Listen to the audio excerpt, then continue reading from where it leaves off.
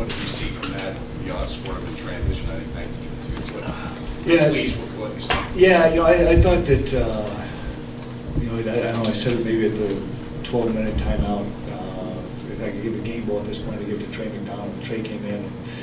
His activity defensively really ignited us. I think we went on a big run there, and it just sort of carried over. Guys made great reads in terms of helping, recovering, doing the things that we needed to do. We made some mistakes, and as good players do, they made us pay for it. But overall, I thought, especially start of second half, we were able to get some tips, get some steals, get out and score in transition, and that was big for us.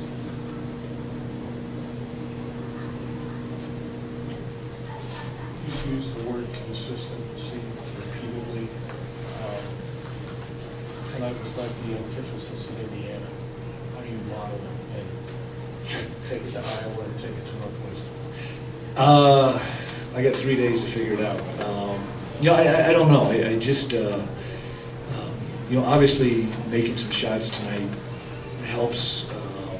We're all kind of ego-centered in terms of seeing the ball go through the basket, and but even when we had some stretches where we weren't scoring, I thought we kept defending pretty well. But it's something from this team's standpoint, we get a decent feel for who we are, and know that we've got to have that type of energy, that type of just juice when we're out there playing. Coach, just follow up on that.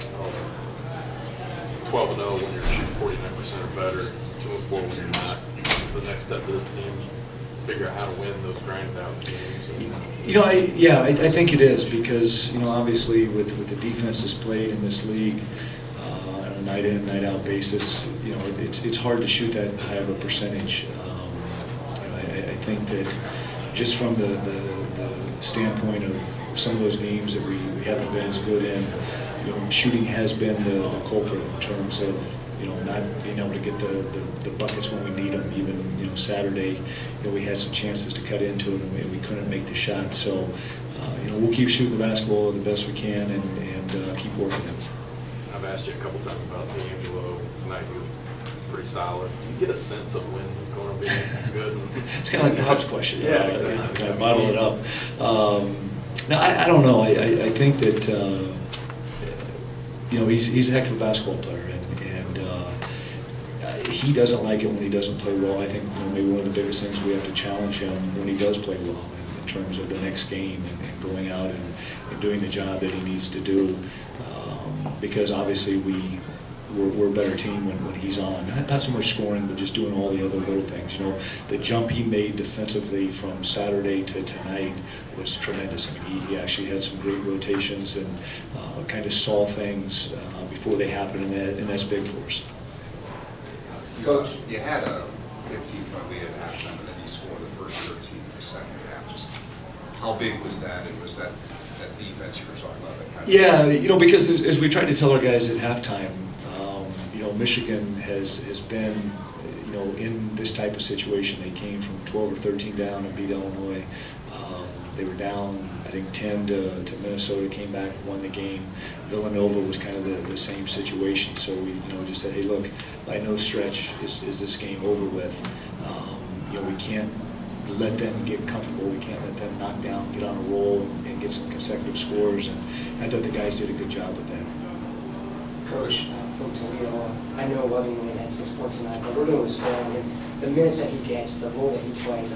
Such a young guy, but what he's able to do for you guys. Can you talk a little bit about that? I think this Marquez was telling somebody today, you look at the jump he's made from his freshman year to his sophomore year. I mean, he's a pivotal piece of our puzzle, just in terms of what he brings to the table in terms of scoring the basketball. And I think this is his 3rd or 4th straight game where he's had 7 or more rebounds. That was something we wanted him to do.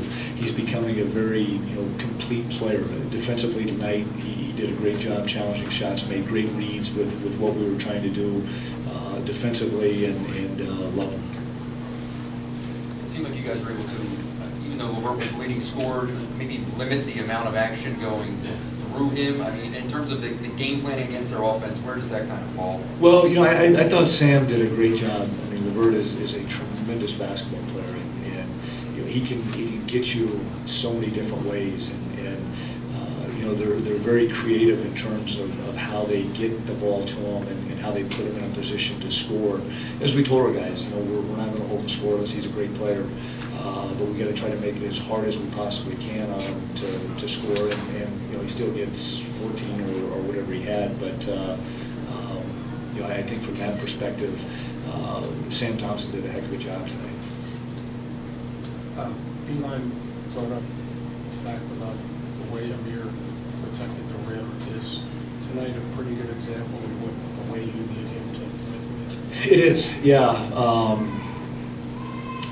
You know, he got off to a little bit of a slow start, and I had a nice talk with him when he came out of the game. But from that point on, I thought he was what we needed from him. You know, just the challenge around there. I mean, I think LeVert hit the one where he didn't jump.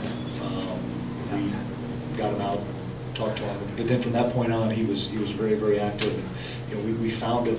He moved pretty well and found the seams in the zone and scored the basketball. They talked about having energy issues tonight, just couldn't get the energy. You get the going, you get the idea that maybe your defense had a lot to do with that, because they really did look tentative after the first 10 minutes of the game. Yeah, you know, I hope it did, but That's a win-win. no question about that. But I think that's something, you know, I don't know the stretch they've been on, but you know, trying to get your guys, or trying to get our guys rest, I'm speaking on our half, because I thought we were tired Saturday in our game, and you know, we were a little bit light and kind of shortened things up going into today's game. But it's you know, just so pivotal, especially when you go on the road. Sam Thompson talked about motivation last night. Do you have that sense there? Well, I think, you know, just from the standpoint of what a great day to be an Ohio State Buckeye in terms of what they did last night. You know, texting with the guys during the game, and you know, they know them, they're close to them. You know, it was, as I told our guys, they know we have to do our part tonight and get the job done. Football definitely did their part for the university. Anything else? All right, thanks. Just one thing. Anthony and Kata need to play. Yeah, Kata got in at the very end. Okay. Kata got a rebound. But Anthony got hurt in shoot-around today. I don't know, we don't know exactly what it was. It was something like he strained something in his stomach. So we had him on reserve if we needed him, but we did not put him in because of that. And Kata was just your decision? Yeah, I mean, yeah, Jay Sean and you know, was pretty doggone good to start the game. Thanks, guys.